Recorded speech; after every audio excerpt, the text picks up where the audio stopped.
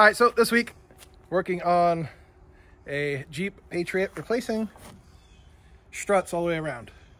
The rear ones are original. All the bolts still have the factory paint on them. Had the factory paint on them. Marred them up quite a bit. At least I believe they're originals. Looks like it anyway. Because they still got the fancy Dodge tags on them. Yeah. So we're going to do all four. Unfortunately, I also have to do a catalytic converter on this. The front one, there are two. So I was hoping that by replacing the O2 sensor on it a couple months ago would fix it. To no avail. So, front catalytic converter needs to be replaced. Was going to do the rear one, but the place I ordered it from sent me the wrong one, and they gave me a whole bunch of trouble. And I didn't have enough time to order the rear one. Not yet, anyway. It'll be done sooner or later, but the front one's what's giving us problems, so we're going to fix that one first. So you got the rear tires off already? Rear tires are off. It's in the air. I already started taking off the bolts for the top of the struts. I got the top bolts off of this one. I got one more on the passenger side to take off. Unfortunately, to get in there, you can't get the electric ratchet. Ugh. Yeah. Ugh. So ratchets and wrenches are nice. So we'll get that done first and go from there. As you can see, Stitches is there laying on his back. We took the bottom control arm off because he's got new rear control arms. He already did the fronts. When did you do the fronts? Last year? 6 months ago. 6 months ago? Yeah. So you've got an 18 here. You got an 18 at the bottom of the shock, which we already took out. And you've got an 18 right here. You've also got to pull the sway bar, which the sway bar is what? You said it was 9/16? 9/16 on this end, and then just kind of whatever it is on that end. Just slips through, yeah. So we're gonna anti-seize these bolts and put them back together. And we didn't take these off only because I had new ones to replace them. You have to remove at least the sway bar link and this bottom bolt here where it connects to the whole hub assembly to get that strut out. Yep, because we sat there with a pry bar. It just didn't come down low enough. It was like an inch too long for it to... Yeah, it came probably to like where my finger is on the cap, and the rest of it wouldn't come off. It wouldn't come through the perch here, so now we're gonna reassemble. And you can see these are OEM Dodge here. Yep. So I'm assuming these are original. If not original, they've been replaced once by the dealer. No, these are probably factory. That would be my guess. I mean, the car does have 190,000 miles on it. So, and they were knocking really bad. Either way. All right, cool. We're gonna dig into it a little more. Check back with you. Aye, Captain. Alrighty, so we're all done in the back. She's down and on the ground. You can see the nice new strut back there. Control arm on both sides. So we're switching over to the front. So for these, you got to take the bolts off here for the ABS sensor and the brake line. And then you've got two bolts in the top here that connect to the hub. And then you also have the bolt here for the sway bar. And we got 3 bolts at the top, not the center bolt, just the 3 bolts here.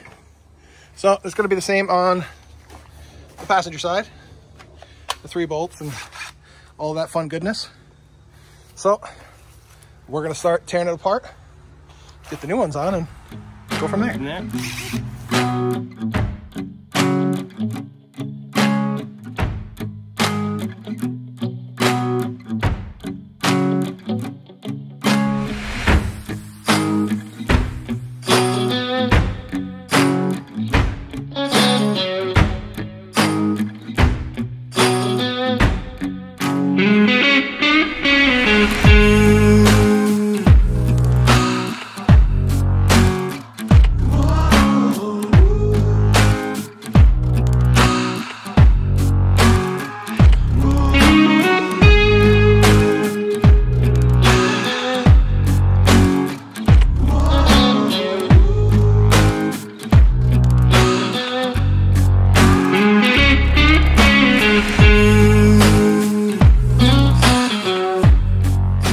So how was doing the fronts?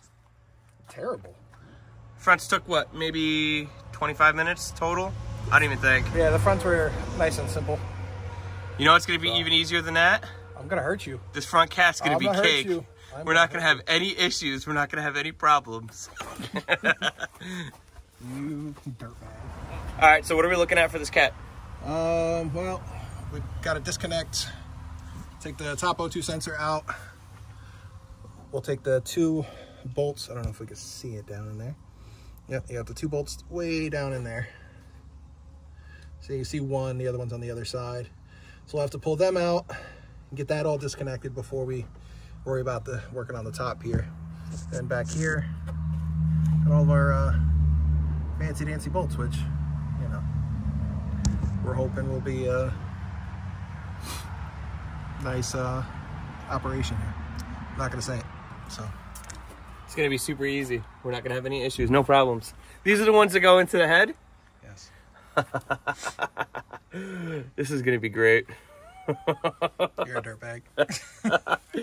So, we got the cat almost out. We pulled the valve cover gasket because there's a bracket on the bottom of the cat right here.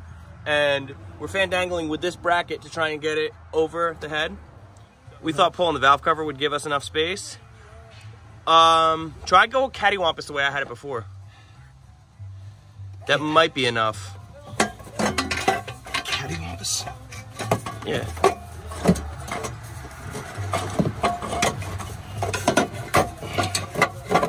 Yes, it's just get back there now.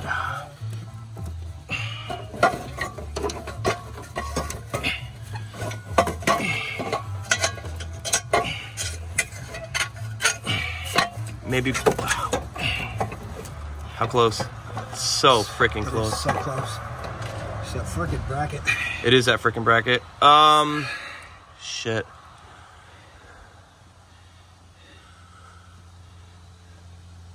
That ABS pump is right there, so we can't even. Yep, this is AC lines. Oh, can we get it? Oh, yeah, that's what I'm thinking. Oh, no. Break it. I'll let it break. Oh, it's the clamp. I just don't want to break those clips for the coils. All right, we're gonna keep with this and fucking hating ourselves. Told you it would be easy. All right, so after fighting with this thing forever, we finally got the old one out. If you guys listen, the old cat goes Clunk, clunk. and the new cat goes. She don't do nothing. You can also see on the exhaust gasket where it was blowing out, this separated. So it was definitely bad. If you guys want to know how we got the cat out, we pulled the valve cover gasket like we said before. We pulled the motor mount on this side, pulled the air box, and loosened the motor mount in the front. and we literally shimmied it. We've got Big Bertha over here, so we flexed the motor as far forward as we could.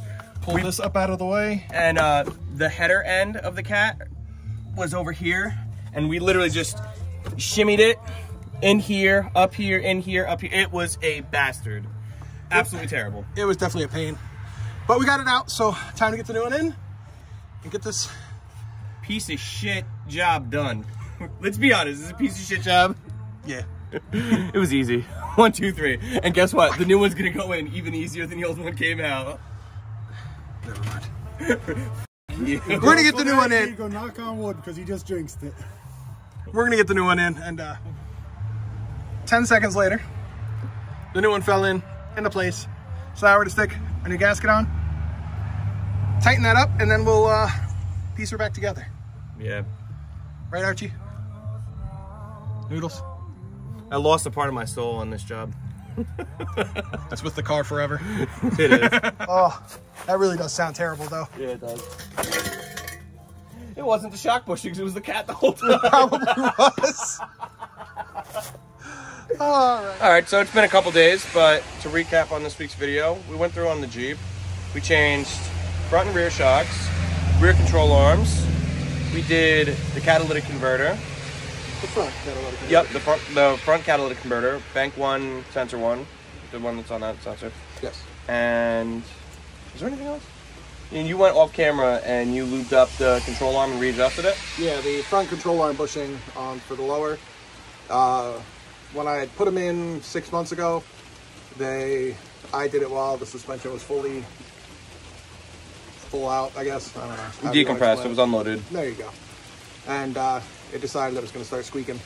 So while it was on the ground, I loosened everything up, put some like silicone in there, tightened it back up, and the squeaking's gone. So one less problem. Car's been driven about 400 miles since we did the catalytic converter. All emissions codes are ready, and it's not throwing any check engine lights. So I'm gonna call that one a win. Now we can get her inspected. Yeah, it's something in our state. If you guys like this kind of content, yeah, absolutely. If you guys like this kind of content, like, share, subscribe, hit the notification bell to stay up to date, to see what we're working on. Might be a car, might be a truck, maybe it's a tractor or something. Who knows? Find us on Instagram at rusted underscore. No. Okay.